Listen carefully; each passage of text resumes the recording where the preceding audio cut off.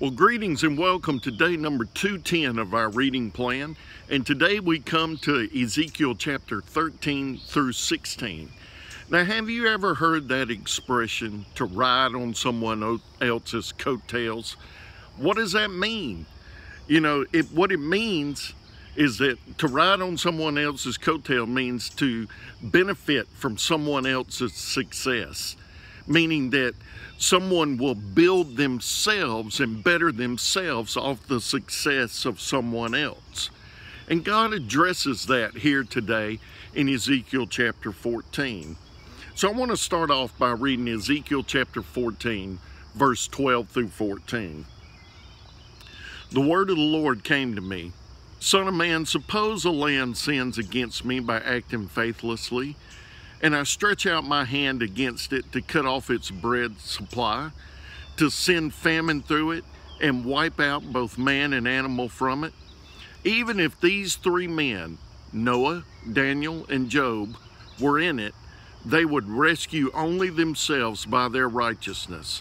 This is the declaration of the Lord God.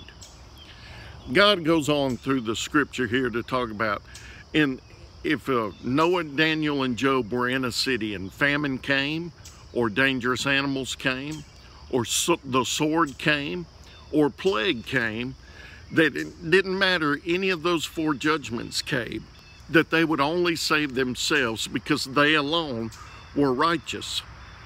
Their righteousness was not enough to save others. And through that we see there that each man is responsible for his own life. And it also shows us that we can't pray to the saints as well. We can't pray to them and ask for them to impute some of their own righteousness in us. And so he goes on to say here, even if Noah, Daniel, and Job were the three in that city, these three faithful, righteous men from the Bible, then only they would be saved and the rest of the wicked would die.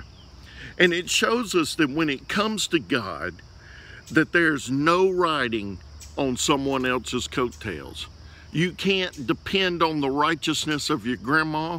You can't depend on the righteousness of your grandfather or your mother or your father or some other loved one. Or you can't depend on righteousness of saints that are dead and gone by. You can't ask them to give you some of your right.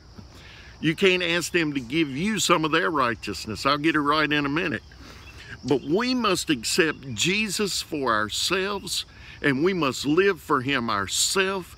And in doing so, we're not riding on anyone else's coattails, because according to the Word of God, we can anyway. Join me again tomorrow as we look at Ezekiel chapter 17 through 20. See you then.